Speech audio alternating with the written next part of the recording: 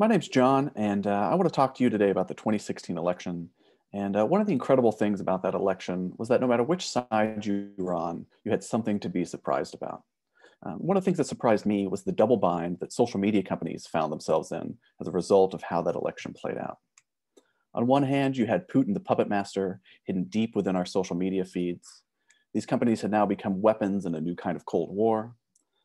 On the other hand, these companies were accused of choking out free speech at home as they misclassified legitimate speech as troll speech.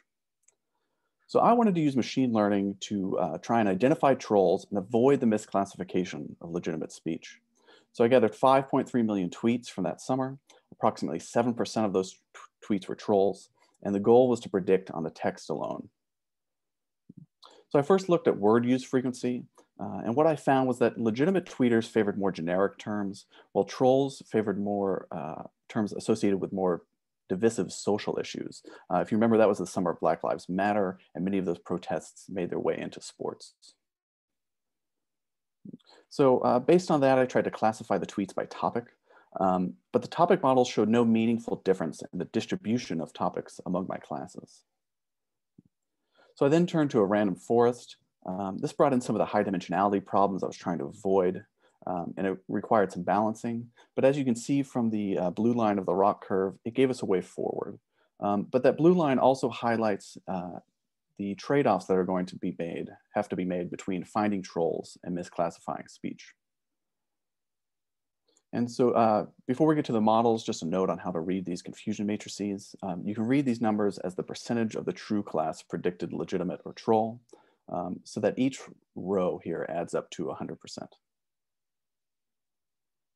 Right? And so this is our balance model. We got there by adjusting our threshold to just below 58%. We're doing a pretty decent job here of avoiding our misclassifications of legitimate speech. And while missing a quarter of the trolls may seem like a lot, when we look at the raw numbers, you can really see the importance of keeping those false positives down. And the more you push down those false positives, the more the false negatives are going to come through.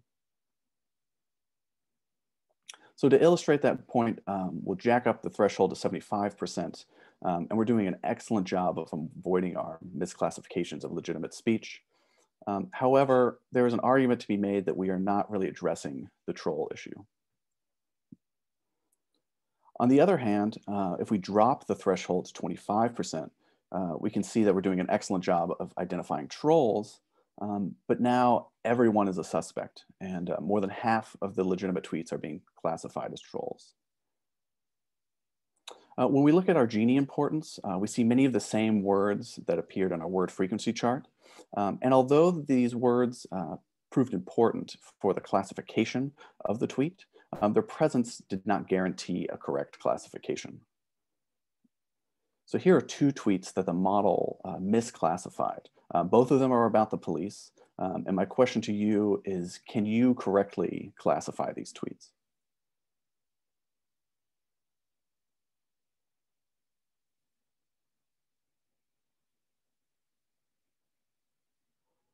Here are the true labels.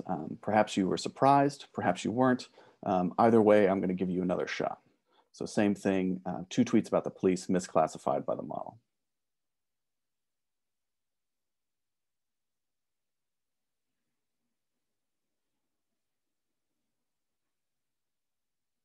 And here are our true labels. So I think for the future, certainly these misclassifications are worthy of further investigation, and that would be my immediate next step.